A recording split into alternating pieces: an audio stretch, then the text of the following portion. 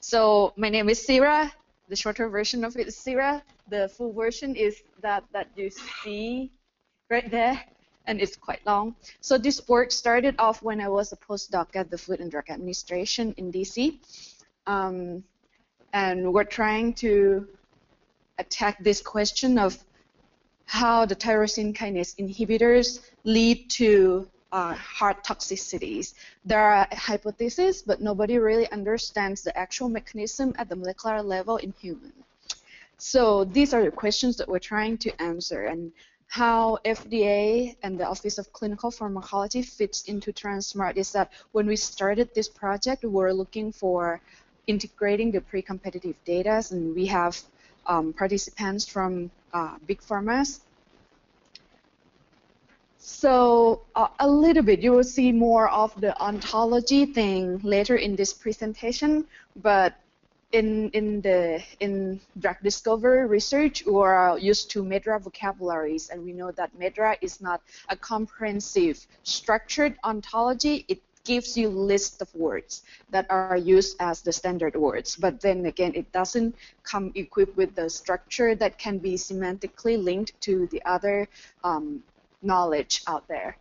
So we first try to match the MedDRA terms to the ontology of adverse events. And for what that we obtain from this project, by querying the FDA Adverse Event Reporting System database, we try to use these 5 TKIs, mine for the significant adverse events, and see if those adverse events are not already in the ontology of adverse events. We then complement the OAE, the ontology, to have those cross-reference back to MedDRA. Why do we need to do that? Because in the bigger picture of this project, we're trying to understand the key question of what is the molecular mechanisms of the tyrosine kinase inhibitor-induced cardiotoxicity. There are 3 parallel workflow here, as you see here. The leftmost here, we were trying to use the MACE analysis, the molecular adverse events, something and something. I apologize, I don't have it at the top of my mind. But that will give you a hypothesis gene interaction network as well, but that would be mining from the existing databases. On the other side here, on the right hand here, we had the human curators at the Office of Clinical Pharmacology looking into what drug targets that can be manually verified as being highly associated to the TK-induced cardiotoxicity. And the part that I am presenting as the key methodology for this talk is how can we use ontology to help you mine the novel information from the publications. So this one is the human curated network that we had. The curators worked on this at the Office of Clinical Pharmacology. We then used Cytoscape to expand out this network, and then we realized that there are a few functionalities, the biological processes that are highly related to the gene. There were about 111, 150 genes in this human curated list. Why is that important? Because when we find the common genes among all these 3 example biological processes, we found that each of the genes, there are big genes, ERB1, ERB2, ERK1 and 2, RAS, MAPK, STAT, JAK-STAT pathways. These are really the everything housekeeping genes. But can we learn from this? So these are just the different biological processes that the genes have in common. Now, then we move on to, if we want to find the new information from the PubMed literature, what do we have to do? Because PubMed literature is full of noises, and a lot of the NLP tools, they don't produce the precisions or the sensitivity that we really want. You might end up with 200, 300 genes or gene interaction pairs that don't, at the end of the day, qualify for anything. So we investigated a methodology called CONDO, the centrality analysis. But in this slide, I'm showing you that The ontology of adverse event defines the relational information structure for systems drug safety research because it has a lot of the structure that links to, for example, we have adverse event 1 is associated or is the evidence of adverse event 2. When you look at MedDRA, for example, other than it having the list of vocabularies, it also have the clinician curated list of SMQs, the standard MedDRA queries, where you have a group of symptoms that may indicate a bigger picture of a syndromic adverse event. But those might not necessarily be highly related in terms of it's in the same anatomical system or it's in the same biological processes. So for example, cancer or Li-Fraumeni syndrome, when you take this disease, for example, it actually is a group of other symptoms and diseases, and it can appear everywhere in your body. So MedDRA offers that MedDRA SMQs that we capture that inside the ontology of adverse event via the is evidence of relationship. So why do we have to go to ontology of adverse event when we want to do the mining? Because if we can cross-reference that with ontology of adverse events terminology, then OAE has that linkages back to the gene ontology biological processes, and that's why we decided to use the ontology of adverse event in mining the PubMed literature and then tagging those genes back to the biological processes. So at the FDA's use case, we take these drugs, cetuximab, trastuzumab, dasatinib, imatinib, lapatinib, which is the cancer drug, tyrosine kinase inhibitors. When we did that, we found that we have 31 cardiotoxicity terms. We tagged those 31 cardiotoxicity terms that were standardized back to ontology of adverse event, and then we mined PubMed on these 31 cardiotoxicity terms. But when you look into FAIR's database, you also have other co-occurrences of other adverse events that are non-cardiotox specific. But we also want to look at that because symptoms of heart failure, for example, you can have edema, you can have inflammation at various parts of the body, and that's not highly specific to the heart, but that again, it is a symptom that may indicate the heart failure or other cardiotoxicities. So in those, we have 72 non-cardiotoxicity adverse events that then we use this centrality analysis, NLP, to mine PubMed literature to find the candidate gene pair. So what it will find is it will find gene 1 associated to gene 2, and then we use those gene pairs to construct the bigger picture of the gene network. So we found that the gene network associated biological processes that came up with really high score from linking back to OAE and back to the gene ontology is that we had regulation of programmed cell death, we have response to external stimulus, and then regulation of oxidoreductase activities in the different subsets of the PubMed that we mine. So we have 5 TKIs associated. We have cardiotox, but non-TKI specific. That comes up high in this group. We have cardiotox, non-TKI specific, also having the oxidoreductase activities. And this is just a screenshot, an example of the gene biological processes that come up as significant in this study.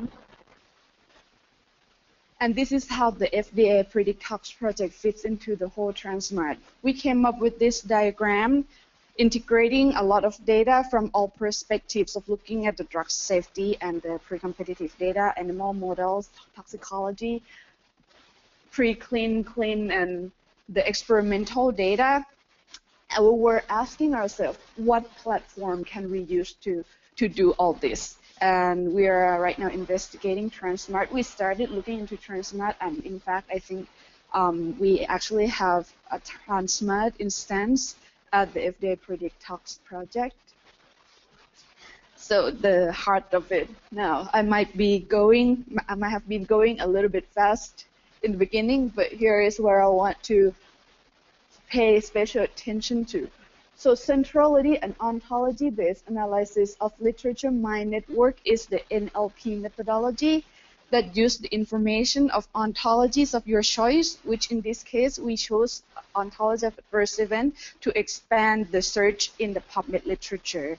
But we don't just use the co-occurrencing of the two words in the same sentence. We actually went as far ahead to do the complex natural language processing to construct this gene interaction network. And the point of that is that we don't want to look into the existing databases. We want to find if we can identify the new information from PubMed literature, and that is very challenging because PubMed is very high in noise.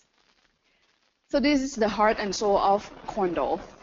It's purely computer science, and we had really good NLP person to do this.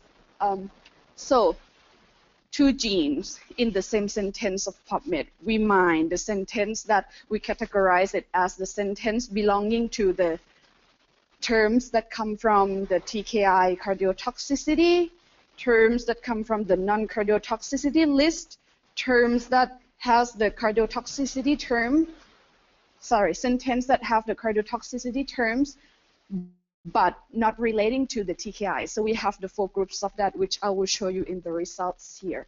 But when you identify those sentences, we actually go back and see if we can identify any 2 gene symbols that appear in that same sentence. But if we just do the co-occurrence of the 2 gene symbols, then we'll be really high in noise. So these are the 4 categories of score. We had 4 columns of score, that we have the 5th column of the normalized score, combine all those 4 columns together. So in these 4 columns, we have the simplest form of it is number of neighbors, how important I am. If I am a celebrity, I have a lot of friends, so I would get high score if I were a gene.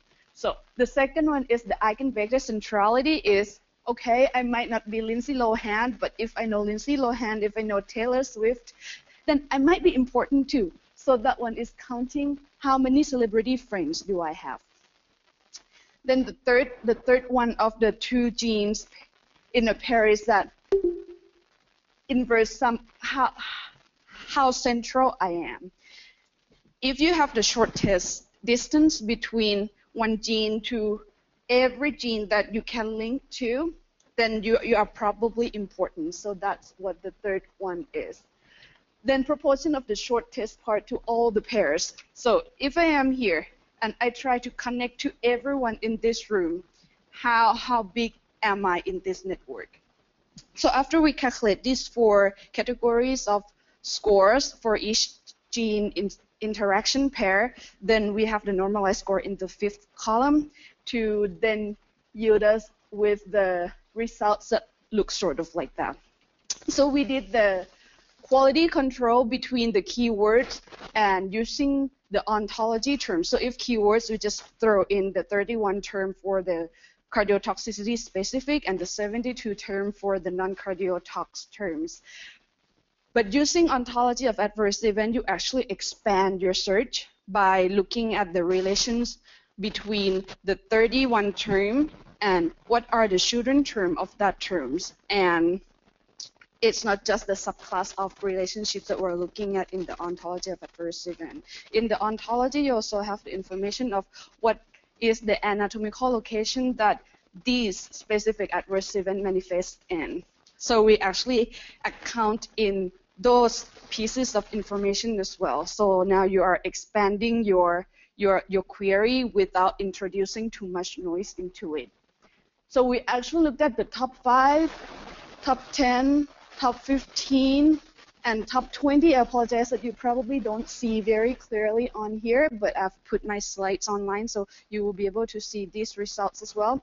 I've shown you the past 4 slides to show you that it's actually up to you to restrict, constrain, or relax your how many genes you want to cover in your network.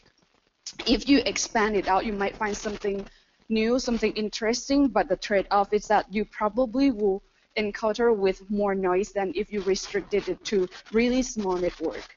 But when looking at the really small network, you probably don't get new information as much as you wish you would in mining PubMed. So I think in our study, we did select the top 20 for the TKI specific and cardiotox in that one box to show in the example in the next few slides. Now, if you remember at the beginning, I gave you the diagram of some machine-generated network, centrality analysis NLP network, and the human curated network.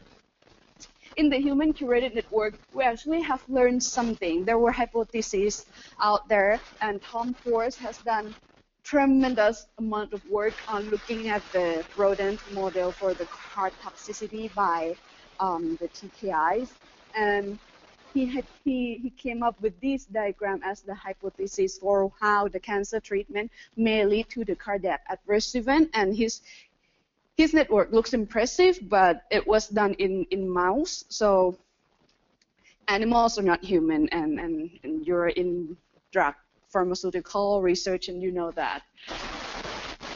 These are just some examples of how he carefully constructed his network. He actually counted all the ion channels, all the other receptors, and how the drug interacts with your body. So if you go back to his paper here, he actually tries to explain both PK and PD of TKIs when leading to cardiotoxicity.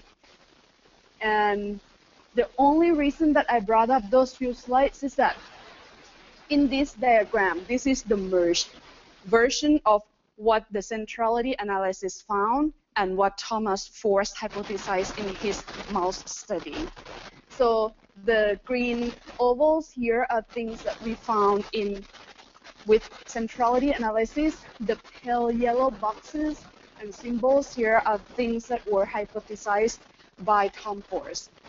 And the pink ovals here are the link in information that I actually went back and looked at some paper and tried to understand if we can find some connections back to what Tom Force explained. Maybe it's a good sign that we might have found something new and interesting from mining PubMed literature with this method.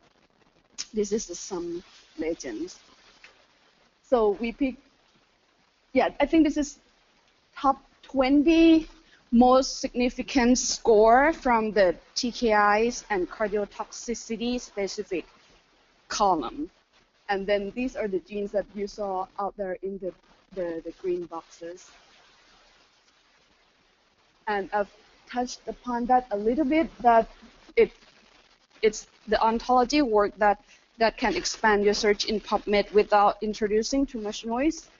But ontology is a work in progress. Any biomedical ontologies, you actually go back and forth between the ontology developers and the users of that ontology, because no ontologies are complete, because you find new discoveries every day, and as you discover more information and more knowledge, you actually would have to go back and refine your ontologies. And ontology of adverse event is also the same case. Placing ontology of adverse event in the bigger picture. When you want to link, I've introduced linking the ontology of adverse events back to the gene ontology. But when you do big project like Transmart and PredictTox in this case, you actually look at chemical compounds, you look at animal toxicology, you look at diseases, phenotypes, drugs, biological processes, adverse events. One might argue that you can see disease phenotypes as the adverse events, but in the ontology world, it makes a difference where ontology of adverse event accounts in that you actually have to have some kind of the medical intervention that precedes the occurrence of the clinical observation of the adverse events. So in this piece of work, we actually try to piece together 3 ontologies. We have the blue boxes here for adverse events from the ontology of adverse events. We're looking at the biological processes from the gene ontology, and anatomical location is another piece that when you look at disease, it don't always promise you the solution, but it gives you a good clue of how to actually link from edema to heart to the different parts of the body. And placing this in the bigger picture, you actually do need another type of ontology to put the linkages between the different ontologies. And that is a separate presentation that I'm giving tomorrow. So finally, this is what OAE looks like. Before this project started, our cardiac adverse events weren't very comprehensive. But after it got expanded with this FDA cardiotox study, we actually manually curated each and every one of them, and this is just the primary classification of it. If you actually go into the file, you would have all the attributes of, for example, it would be linked to the biological processes. So I think it was,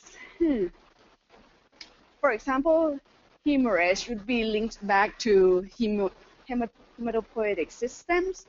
It would then be linked to inflammation and bleeding and something inside the ontology. So those are the rules, the logical rules and axioms inside the ontology that when you do the big data integration, those matter. Those are the pieces that you need to link the different types of information together. And I'd like to end it with this diagram again. Can Transmart answer this problem? And that's what I'm really excited about, finding out how ontologies will be incorporated in Transmart. And I have to thank everyone here, especially in Bill EBI, where I am working at now, because they're fully funding my trip here, and I'm presenting FDA work. So these are the people doing all the NLP work, especially Dr. Asujan Oscar here. She did all the NLP work in this study. And I think I have a few minutes to take questions, unless I have been doing a really fast presentation on this. No. Are there any questions? Everyone is just as lost. I don't know. Ontologies are one of those things. It's an appealingly technical topic.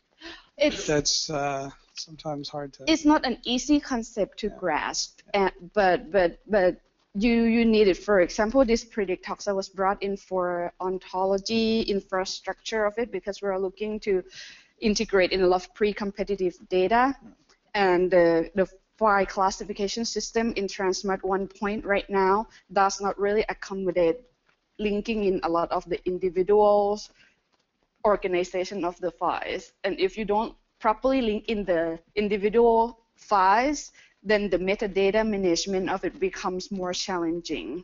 So that's the example that I'm giving tomorrow for how do we build a project-specific ontology. Maybe I should have started with ontology on 101.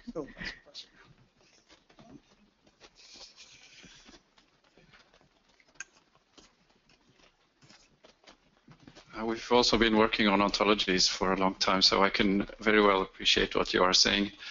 I have a question regarding the complexity of ontologies. As you can imagine, the people who develop the ontologies are familiar with it and are specialists. And downstream, if you want to analyze the data and you ask, let's say, an average level biologist to work with it, it'll become pretty challenging to work with it. And that's one of the main reasons why Gene Ontology started developing a slim version of GO, because it had too many terms, it was too much into detail. Do you see the same thing in some of your ontologies, that there is a need to make a slim version of it? So actually there is a few questions in that questions. Working with biologists, there is definitely a challenge when it's a highly collaborative in nature. But then you have ontologists who have a different level of ontology understanding than the biologist. So we actually have developed a tool called WebGlass that we just take in the spreadsheets, and then we convert that spreadsheets into a proper ontology. Even though there are a few softwares like that, those softwares didn't answer the axiomatization problem when you build the proper ontology. I have a few slides on that tomorrow if you'd like to come to that talk. Second, gene ontology is very big. It's three main ontologies in itself, right? It has the components, the functional pieces, and then it has the biological processes. Not one person would see a full gene ontology at any point of time because it is built on the go every night. Gene ontology Slim was created because, yes, there were so many classes in there, and then the challenge came in when people want to computationally use it, it's too big. It crashes your computer. So gene ontology is very gene specific. It will describe just genes. While on the other hand, projects using transmarts, it tries to arch over many things. And that is more like the experimental factor ontology, where we import a lot of terms from many ontologies to try to put the linkages between the different pieces of data together. And yes, there is a need to develop the SLIM, and we have a pipeline in place that we will generate the SLIM of EFO when that's done. So this is actually the use case that I'm presenting tomorrow on this pipeline that I use EFO to be the overarching mother ontology to build the PredictTalks ontology. You're welcome. Any other questions?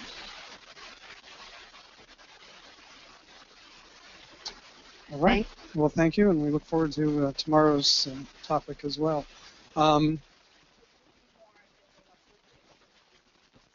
Yeah, okay. So let's see. We have a few minutes before our next presentation is actually intended to be with the entire group.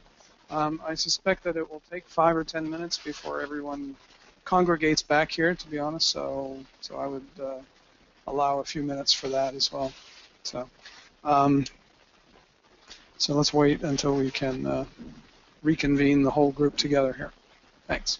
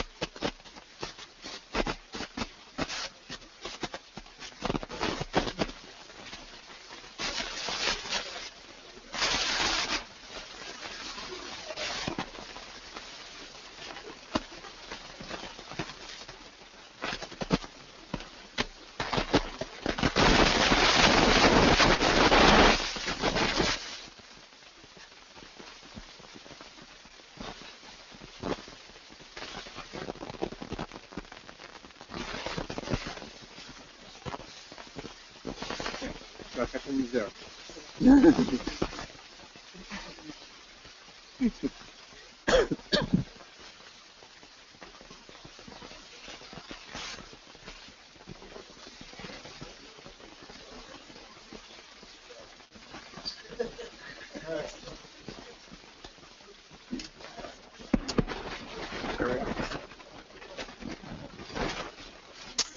All right, everyone. We're in the home stretch now. I can promise you that. Next up, we have a short presentation from David Perouk from Dexter, a gold sponsor of the conference, so we'd like to thank him. And following that, we're going to have a summary of the day. I'm not sure what exactly that's going to entail. Yeah. And then if you can hang in there just a little longer, it'll be time for the poster session. So with that, I'll turn it over to David. Thank you. Yes. It's okay? Yes. So good afternoon, everybody. So I'm David Perouk, the CEO of Dexter. So Dexter, it's a young and innovative company. But it's a software editor, and we are based in Toulouse, in the south of France. So my two other colleagues, so Erwan and Florian, who are very here today, and myself have been involved into a lot of different research projects and transnational research projects in different biopharmaceutical companies. And these experiences have inspired the creation of Dexter and the software we are developing. So as a software editor, so we are developing and promoting a software, but it's Inquiro, it's the name. In fact, Inquiro, it's a scientific knowledge management system that helps scientists of biopharmaceutical industry to manage and valorize the big volume of unstructured data that are generated by the research team on a daily basis. So Inquiro, in fact, uses an innovative approach by the systematic use and exploitation of scientific metadata, and based on this scientific metadata, the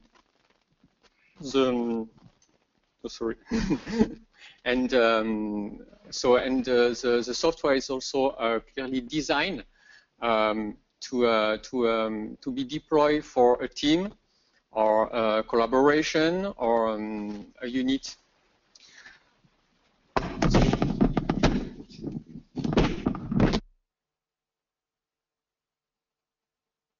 Technical problem. It's okay? Yes. Yeah. Okay. So our customer currently uses Inquiro in different scientific business cases. And today we have one cases where Inquiro is used with Transmart. So in fact, is used to gather and all unstructured files. Then after to prepare that for the curation process, and finally to load them this file into Transmart. So this is an ongoing task with this customer, and if you are interested, you can see a poster that will be presented so in 1 hour now by Annick Pellereau from Sanofi and Erwan David here from Dexter. So a presentation poster where a part of this ongoing task is presented.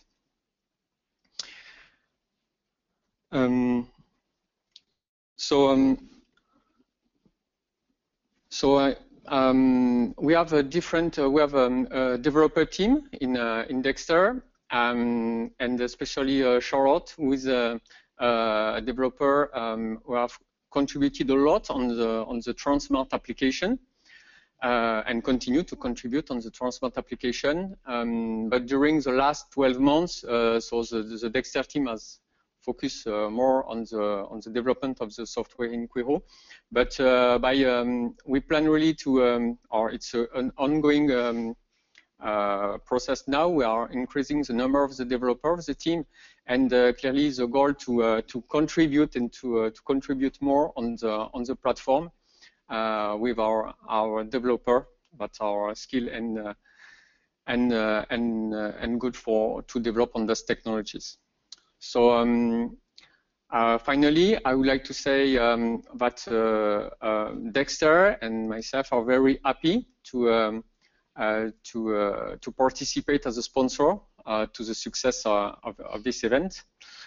And finally, so if you are interested, so Florian, Erwan, or myself, we are there to exchange on our Quiro, on Dexter,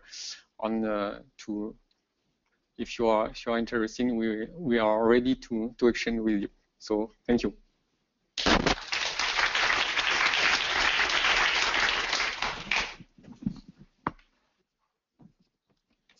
Thanks, David, and thanks again for your sponsorship. It's great to have this level of support from the vendor community.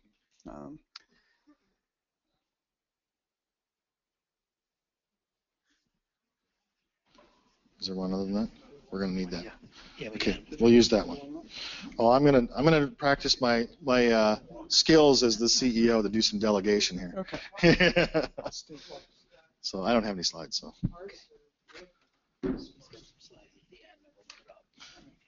Okay. Sounds good. So I think it's been a pretty exciting day. So we're here to do the summary. I see they put 45 minutes for the summary. I'm not going to go that long. It's been quite a busy day. Unfortunately, I haven't been able to attend all the sessions. But I think, number one, I'd just like to thank our hosts who have done a great job today in providing refreshments and the facilities and everything. So thank you very much to the NKI and CT on Trade. So it's been a great day from that perspective. In addition, I really enjoyed Emil's keynote presentation. That was a fantastic overview. It's sometimes we get focused as an open source software foundation on the technology, and it's great to see the needs and the applications that people are using and driving, and putting those together. I think it's important to bring scientists, technologists together. And we were talking a little bit at the board meeting that we just had about this concept of customers versus users. And I think that's a very important concept, is when you think about what people are trying to do and what they need to get done. We need to facilitate that. So that was fantastic. So let me just take a look here. What I'd like to do, again, practicing my delegation skills here, is call upon the chairs of each of the sessions. I'm looking around to see if I see Ramon. Is Ramon around? You want to give a quick summary? Can you run the mic up to him? You want to give a quick summary of your session and some of your key thoughts there? I'm putting people on the spot, but I guess that's what I do, right? That's exactly what you're doing. Now everybody else is forewarned, though. But everyone was there, right? So I think this morning's session, you gave a nice overview of, Gerrit started off with introducing why we're actually all here at this meeting. Yep. You gave a great follow-up and summary on what happened after the Ann Arbor meeting. I think one of the key things that followed was the discussion that was triggered by Kees on how to go further with Transmart, and I think that discussion is ongoing during the meeting. Yep.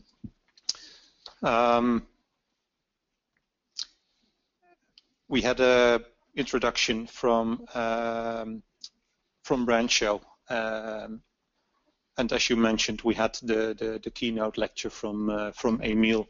I think you summarized it already, Keith, that they're actually the use case, or one of the potential use cases of how Transmart can be used has been put forward. And I think well, that's my personal opinion.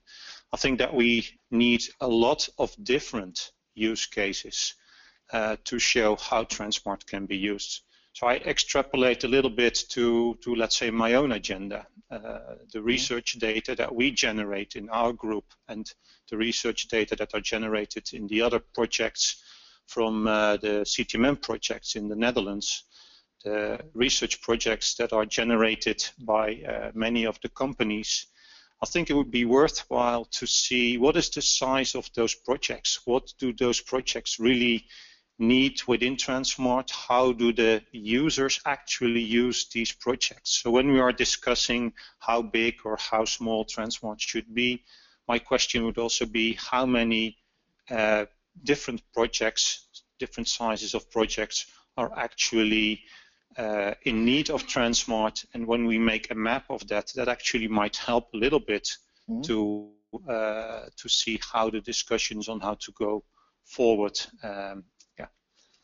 So great. That will be my very brief summary of this morning's session. Fantastic. Thank you very much. I would add to your statements. I think one thing that was really intriguing to me in Emil's presentation is looking at the ecosystem, from the outside, not from the inside. We tend to look a little heads down and look a little inside and look outside. But looking from the outside in, we see that it's a very complex and growing ecosystem that we need to be aware of where we fit and how we fit and who we interact with. And that echoes to some discussions we were just having at the board meeting, where we need to get more people engaged in the community committee. So that's where we have this outreach of working with others and facilitating that. And Sherry was making a statement of, please people, every gold member should have a representative on the community committee. Every silver member should choose that one as their one committee. But anybody who wants to get engaged in what we're doing in the community should really help there. But that was a great thing. The other thing that I was kind of struck at is we have to get from the point where being able to choose that personalized treatment for a patient is the rare exception to where it's the norm. And that's the challenge for us there. So that was really quite good. So thanks Ramon. Let's see, the afternoon session, we had 2 sessions, right? So Keith, I think you chaired the, would you give us a quick summary? So yeah, I would say, excuse me, for the afternoon session, we had everyone saw the presentation from Dan Hausman. I would say if I were to map the presentations onto the 3 C's, I mean, we pretty much stuck to the community and content committees. If I map them roughly to those axes. We stayed away for the most part from code. I think we got a little technical when we talked about the GSK project and how it was that they were able, Rancho Biosciences was able to map, was able to use the existing schema by what I would call hijacking, one of the concepts that's in the schema to represent time points for biosensor data. It's not necessarily the most natural way to do things. I think it's something that would be good if the schema addressed more directly. So that was a bit on the technical side, but it was a good example of, I think, of the flexibility of the platform. So when you need to do something, it is possible, and that's reassuring. For me, a couple of the other talks, Dan's and then Karsten's, we're really getting at sort of the heart of the question of, what